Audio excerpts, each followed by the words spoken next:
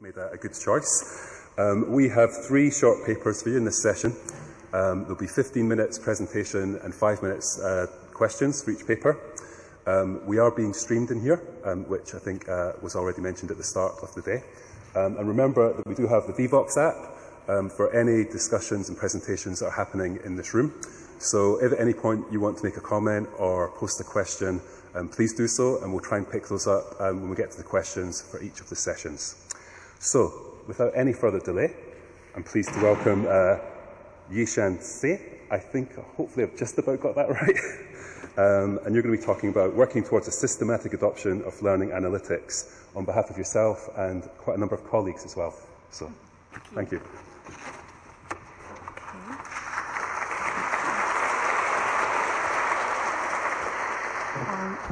Hi everyone, I'm from the School of Informatics at the University of Edinburgh. This is the prettiest hall I've ever presented my work at, and so I hope you enjoy the next hour being here, even if you don't enjoy my talk, but hopefully you will. So this talk is about stakeholder expectations and concerns regarding the use of learning analytics in higher education. And it's based on the output of a large-scale European project called SHILA, which stands for Supporting Higher Education to Integrate Learning Analytics.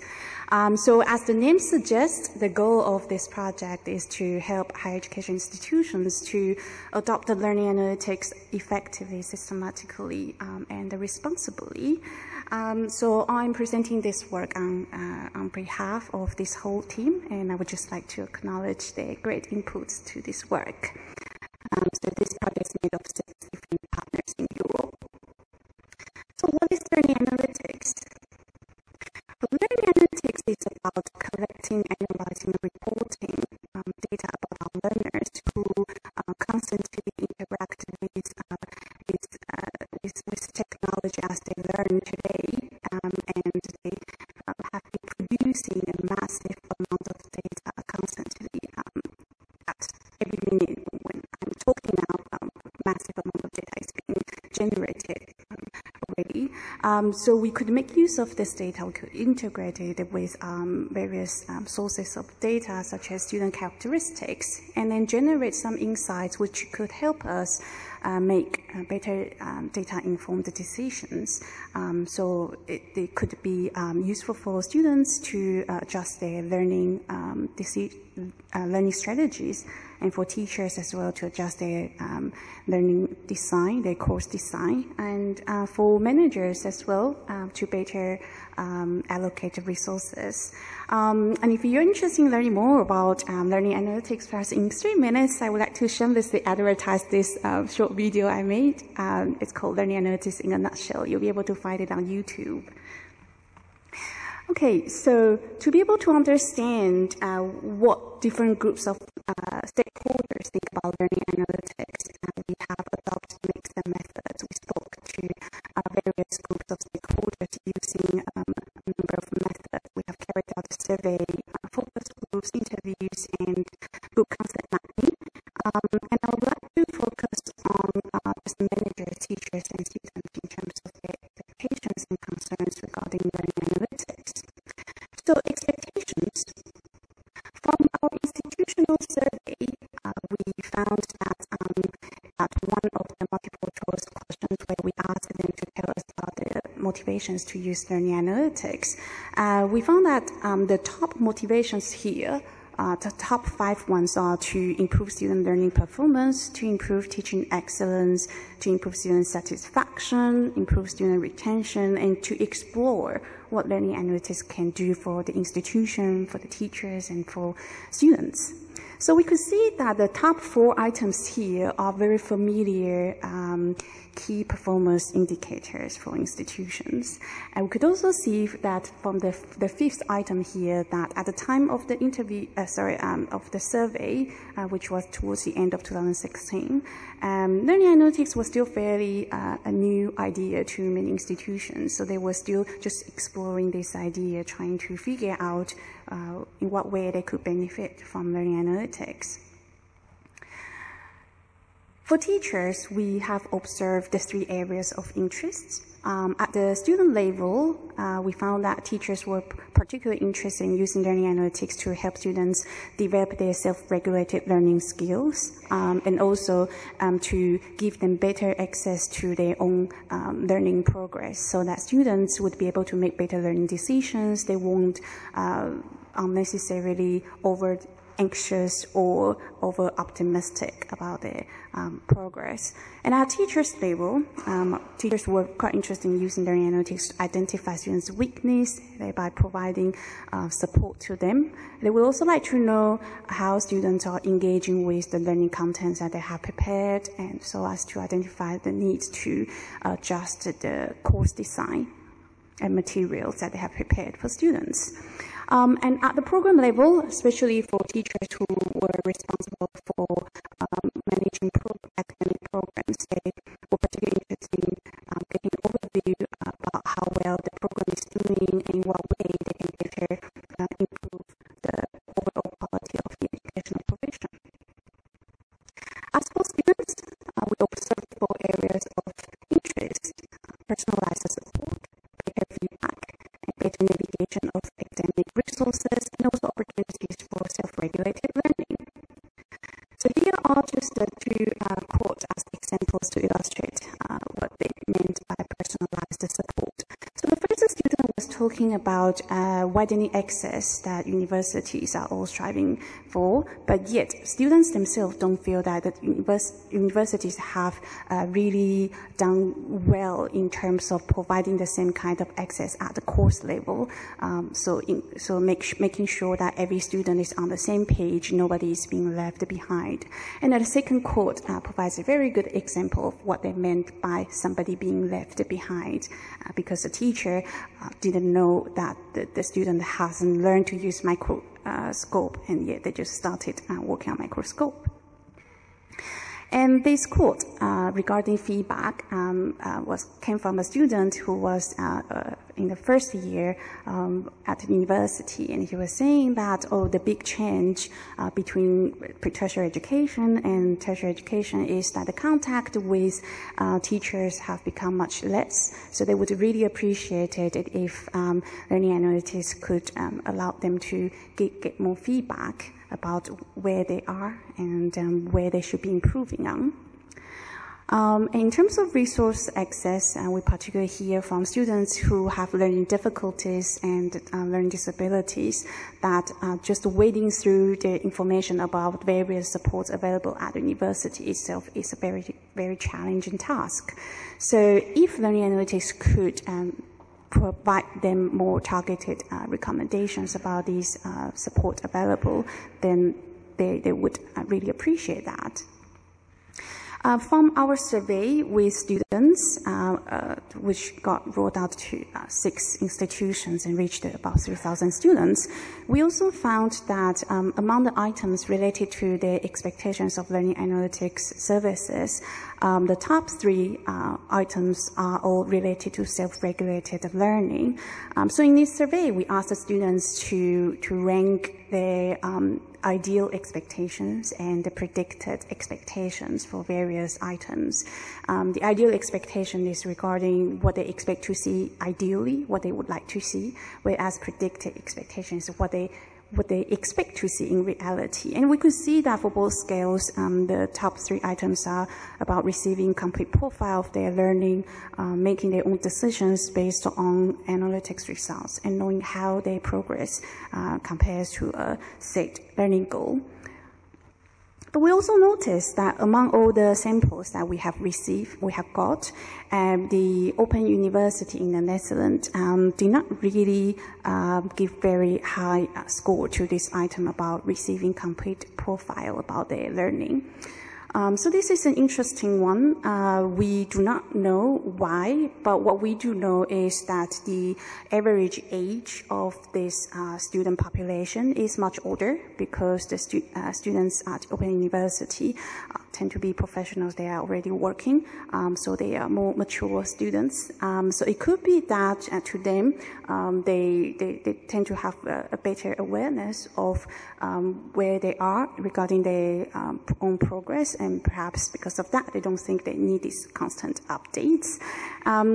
But what we do know, especially what is important about this finding, is that the implementation of learning analytics can never be one size fits all, and that students in different contexts do have different needs.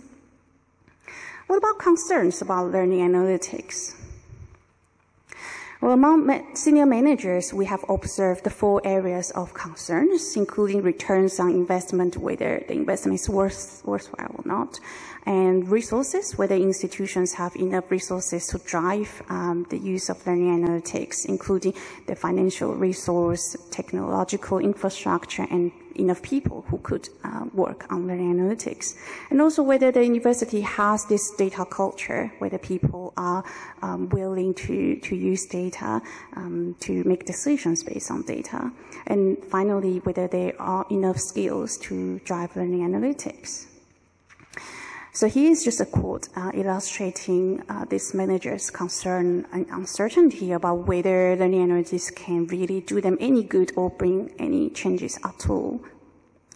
As for teachers, concerns are around 3 areas: students, teachers, and learning analytics. And I will just highlight teachers and learning analytics, as I will also be talking about student-related concerns later.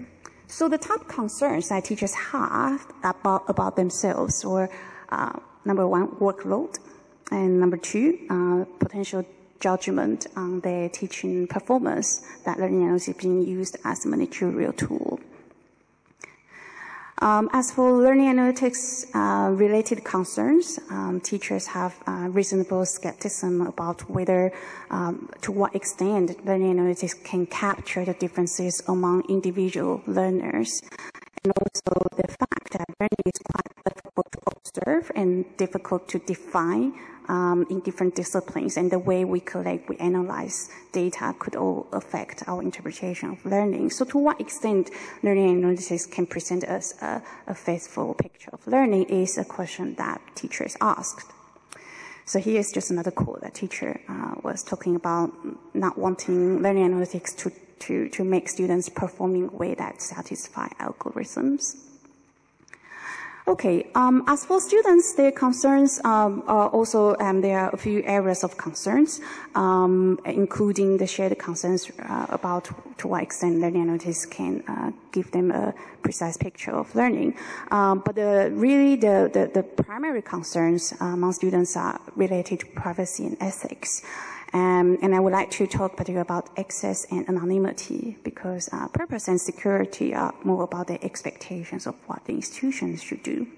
So 3 themes came up around from our conversations with students when they talk about access and anonymity. The first one is the fear of surveillance. I think we have all heard earlier from the keynote, this negative feeling about being watched.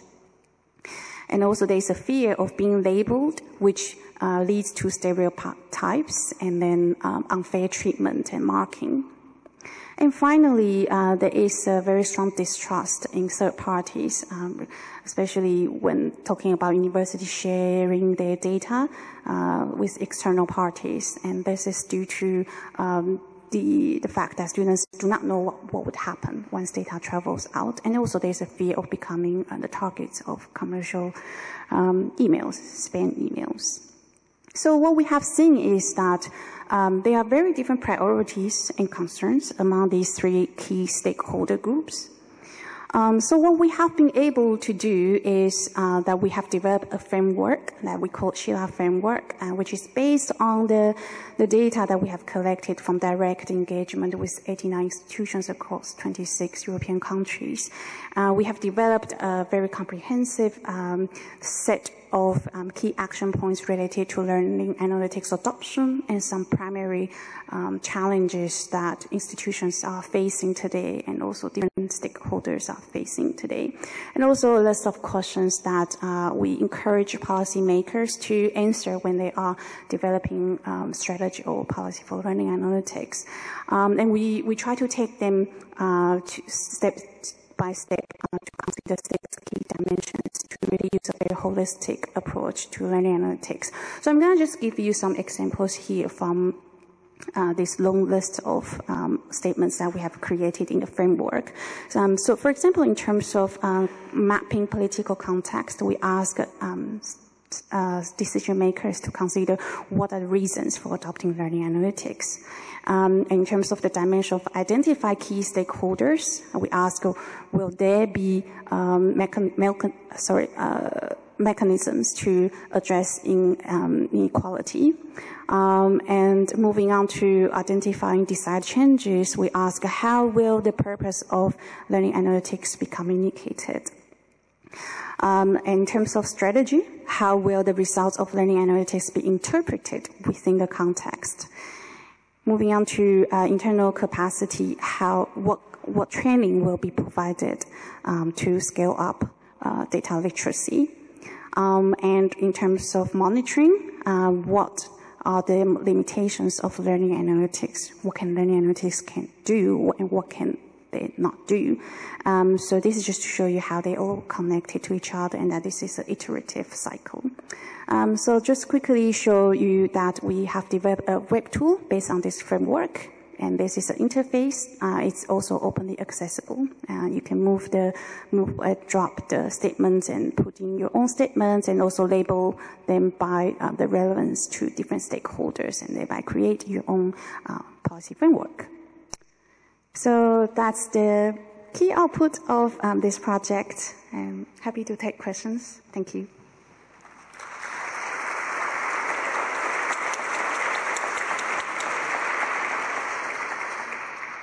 Thank you very much indeed. We have got a couple of minutes for questions. Can I first of all check if there are any in the audience? We have one at the back there on the left-hand side. If you could keep your hand up, just so colleagues can find you with the mic. Thank you. And if you can just introduce yourself and say who you are, and then your question, that would be great. Hi, my name is Richard de Blackhair Clarkson from the University of Leeds. We're just sort of getting started in learning analytics systems. This is really interesting. I had a question about the idea of conflict between different stakeholders, because it seems like perhaps it's not as big a problem as some people might fear, but there's going to be conflicts of interest. So in particular, things like student privacy with regards to having a system that delivers sort of useful data. Do you have a general approach to resolving that kind of thing? So I'm thinking about examples where a student says, okay, I understand you need to track my attendance, my grades and so on, but I don't want you to have anything to do with my physical location or gender, for example. Or is it something that would have to be dealt with on a case-by-case basis? So in general, we are trying to encourage a dialogic approach to adopting learning analytics, which is to bring different stakeholders together to talk about how they would like to use learning analytics, and really to find a balance. And I hear your question, which is, I don't think I have an absolute answer to that, because that really depends on context. And I think at the end of the day, it's down to this balance that we can reach within our own context. So in what way, so for example, perhaps could we offer opt-in and opt-out options for certain uses of data or collections of data, and particularly when it comes down to interventions, and this is also what JISC has been encouraging people to do as well, that we may not necessarily need consent to collect certain types of data when it is for legitimate purposes and of public interest. However, when it comes to interventions, it is quite crucial that we do have students consent. Yeah, so I think that would be a principle there. Thank you very much. We're just on time, so what I'll ask everyone to do is give Yishan another round of applause, please.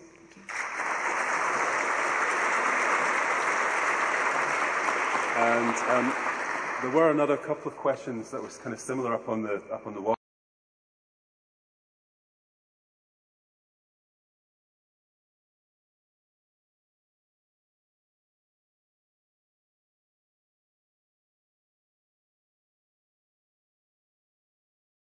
Edina's work with learning technologists helps to develop skilled, data-literate students who can change our world for the better.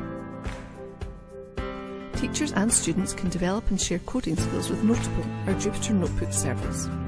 Our Digimap services deliver high-quality mapping data for all stages of education.